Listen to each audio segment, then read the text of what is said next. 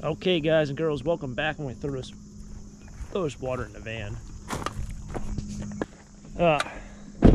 So, lots of things kind of going on right now. I got to kind of take stuff up to the warehouse. Really hoping to get to the flea market here in a couple days. I gotta get rid of those prints. Those prints just take up a ton of space. Whoa. All right, I don't know what this is. It's actually a pretty nice plate. I gotta put that aside. That's not even scrap metal. I don't know how that get in there. So after trash picking, I got a text message saying that there was more metal out. So I went back out a little bit later. It's actually a decent funnel.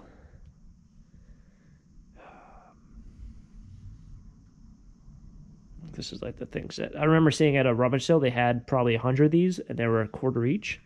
So I guess I'll just probably end up scrapping this funnel, even though that's what I thought. I thought it was aluminum. I'll keep the bigger one. Would it be really weird if I use this for for putting gasoline in like an ATV or something, or use it as an oil? Might be a little weird, but I guess I'll do that. So yeah, there's a bunch of random things here. I'll have to separate this eventually. This is the brass copper. Take off that brass handle. That would probably be dirty brass, or I think I could probably just knock off this wood piece. They might not even give me dirty brass because the wood is a lot. But that would be sheet copper, which I had a big pile. Oh, I probably put it in a bucket over here. Is this my... Yeah. See, there's a couple pieces in there. So yeah, that's kind of what's going on in here. I'm starting to take apart these. I did go to the scrap yard.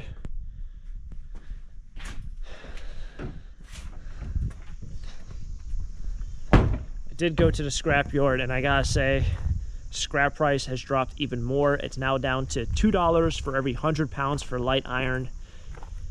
It's so low that it's unbelievable. The guy actually said that pretty soon it's going to get to that point where you're either going to have a minimum or you're just dropping off for free, because someone like myself, I had probably 180, 280 pounds. I only got like $4. What did I have?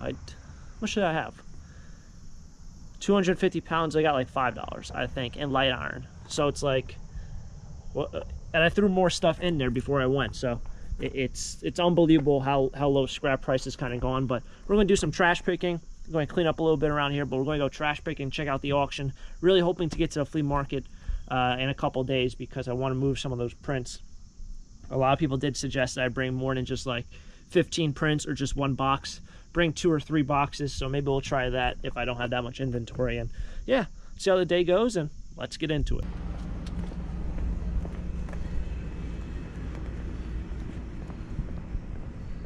I see it across the street over here.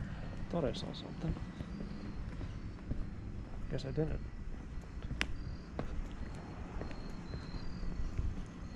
Grab this. Ooh. With some iron.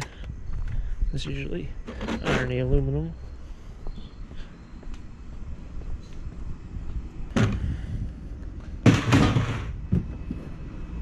I see it now. It's over here.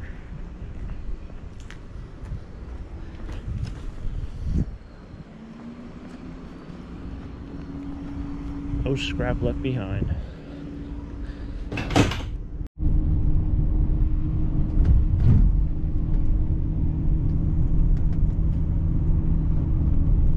Realistically, the scrap price has dropped. I haven't seen much scrap metal or really anything ever since it's dropped to, like, really when it did the first drop, I think the 350. Go right up here.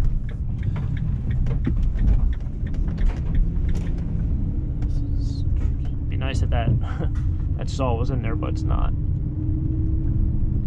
Garbage. Yeah, I just haven't really seen that much treasure. Not that much scrap metal either. It's like it's doing the polar opposite of what I think everyone thought, which would be that there'd be more stuff out because less scrappers would be out. But it's almost like more people are out because they think less scrappers are out. Or was that lady that yelled at me last week? Oh, it was this car. She from... Yeah. That house? Yeah, it was that house. Back there. Oh, what was that? seen it. I seen something hiding. I don't know what it is.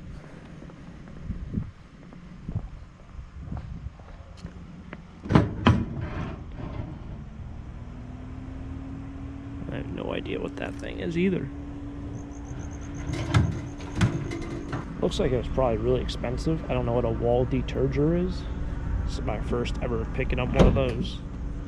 This looks like it's stainless steel. That might be brass. That's brass. That's brass. This might be stainless. Do not have any idea. Maybe it's to wash walls.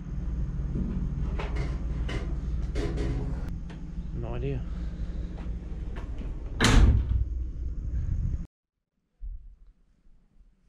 Alright, and just like that, wow, why is the screen all blue? Get a little color in here and then up. There we go. Yeah, just like that, we're here at the auction. Another day, another auction. They do have an auction coming up, I think, in a day or two. On-site auction, so I'm going to try to get to that. And yeah, we're here.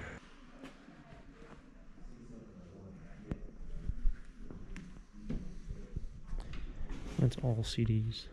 And then there's records over there, and then the rest is all CDs and records. Unreal. Must have been a whole store.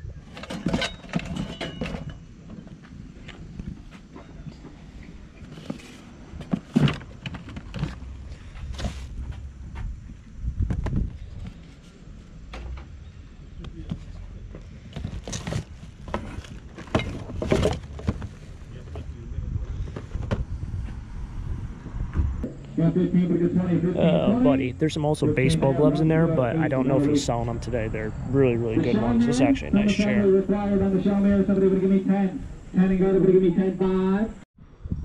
Alright, I'm still waiting for this these baseball gloves going up. They're really, really good ones. They're well, one's a Pro Preferred and one's a Hard to Hide, which is the elite models. I just bought this box. I just thought there was a bunch of little smalls. I don't know. This might even be silver. I don't think it's just silver plate. It might be silver. I'm not sure. What's in here? Anything? Just a really cool looking box. Yeah, just a nice box. Actually, today, the flea market only has like 3 or 4 more weeks. Flea market. And then I thought about it, and I'm like, yeah, it really does only have 3 or 4 more weeks. So I got to get up there and move this last of the stuff and bring up those prints and really clear out my warehouse, because I want to have my warehouse cleaned for next year. Like, I mean, there's like squirrel, like walnuts everywhere, and they've like gone to the sheetrock, so I want to patch that stuff up. So I really want to clear out everything. But if I buy like 2 or 3 more boxes, I'll definitely be going up this coming week. So. Alright, grab this jug. It doesn't really do justice how big this thing is. It's a number 5 Keystone, but it's all shattered up here, so I paid $3 for it. I probably saw maybe 7 or 8 people grab it, and a lot of people wanted to buy it, but then they realized it was broken. So I figured, you know what, if that many people are looking at it, someone might buy it. For me, I personally don't care. I mean, if you're going to sell this to me for $10 and it's cracked, I'd rather pay $10 and be cracked than spend $200 or $250 for it and be mint. But that's just me. I mean, everyone's kind of different in their ways. So I figured someone else out there probably will buy it for 10 or 15. Alright, oh, another box here for $3. Probably my favorite piece here is definitely this cannon, the brass cannon. There's actually a name for these. I forgot what they're called. It's made by Pen and Graft. I have to check that out online. It's a very nice looking brass. A little pieces, you know. Violin. violin kind of decoratives. All right, well, got them.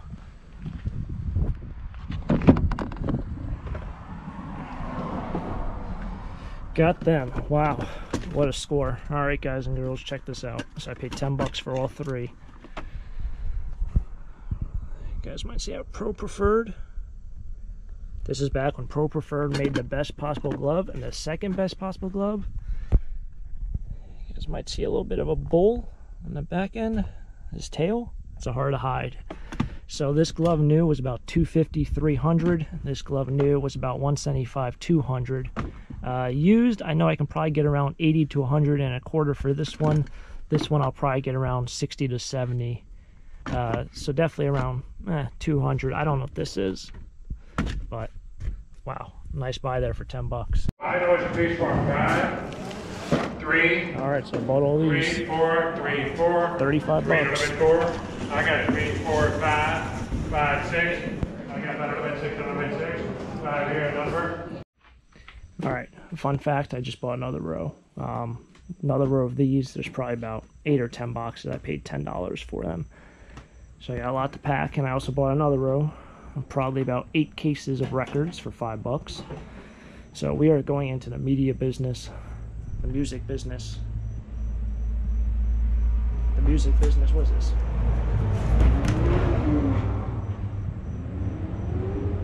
I don't know. Yeah, but I did actually do the math. Like a box like this, if you sell them 2 for $1, there's roughly about $40 in that box. So if I did like fill a box up for $25, like pick and choose, I think I'll easily make my money back in like the first hour or so. So that might be the way to go, because with only 4 weeks left, I really don't want to store these all winter long. But keep loading up.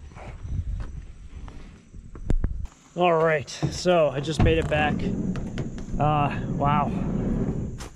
It's not really showing this thing justice, but records on top of records on top of records, more records and more records. So a lot of these aren't anything great. Well, Mac Evans, like, oh geez.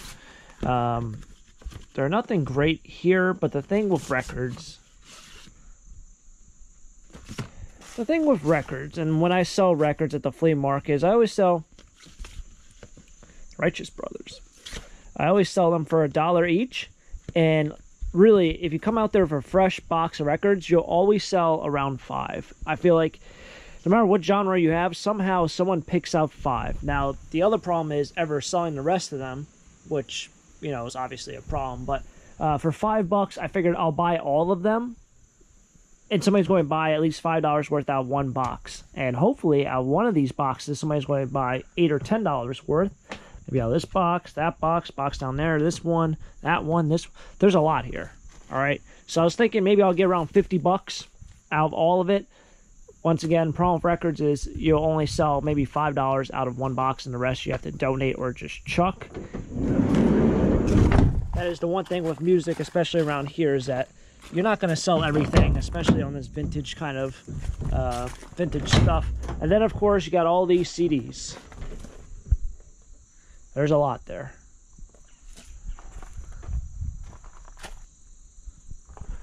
So essentially, it was a music store.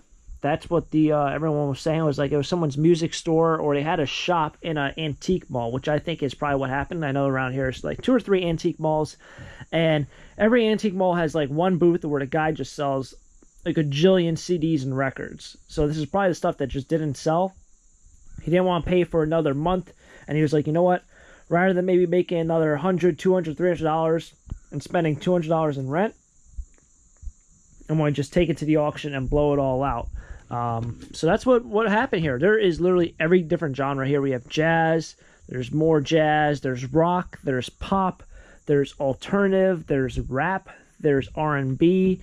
Literally everything. And I know I have a friend who buys a lot of my rap and R&B stuff, so I'm going to have to figure out where that box was. It wasn't a very large box, and you can kind of see like what music does sell, because in these boxes, half of these boxes were like half full, and those are definitely one of the popular genres, whereas something like holiday music, that whatever case that was completely full. That and religion and classical. Those boxes were just jam-packed. Like, no one ever bought like one CD out of them, but some of these genres, it seemed like they were hot sellers. And realistically, I got a nice lot there. I spent a total of like $84 today. That's including the gloves, which I spent $10 for, and a couple of these box lots. So probably spent, I'd say, like $65, $60 on all the music stuff.